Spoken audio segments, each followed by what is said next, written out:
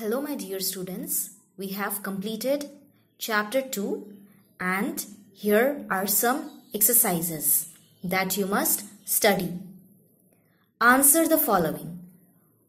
Write any two ways in which computers are used in these places. Number 1 is school and the answer is computers are used by teachers to teach lessons. Computers are used by students to learn. Number 2, office.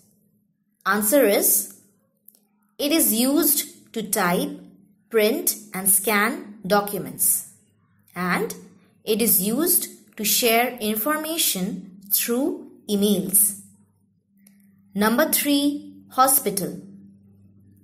Answer is, it is used to keep records of medicines and patients, and it is used for monitoring tests. Number 4, bank. Answer is, it is used to transfer money from one bank to another, and it is used to control ATMs. Number 5, home. Answer is, it is used to watch cartoons and movies, and it is used for studying and doing homework. So children, here is a homework for you and you can check your progress also. Name the places where computers are being used.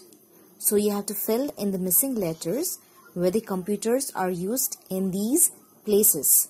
Total 5 questions are given, so you have to solve 5 questions.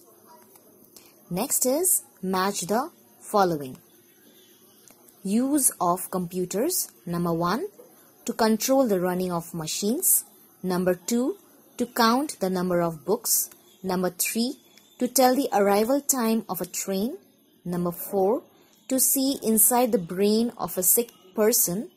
Number 5, to watch cartoons and movies, and in places it's given railway stations, home, hospital, library and factory.